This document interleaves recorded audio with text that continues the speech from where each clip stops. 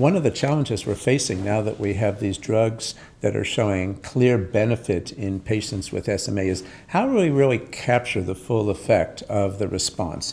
So we're trying to improve our motor function scales so that they're not quite so limited and granular, but give us a more comprehensive assessment of how they're really functioning in the real world.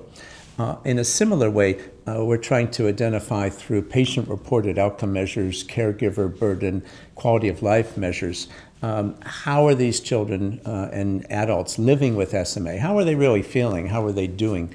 And we still need to do a better job there and identify more disease-specific outcome measures, such as these PROs.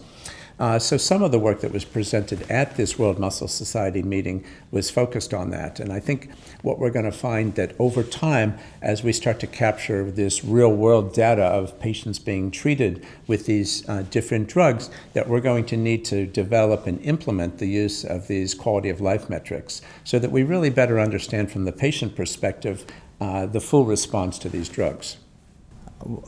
I think other areas are that important. There are more and more devices brought into the potential testing arena, how to monitor patients in a home environment, not only in clinical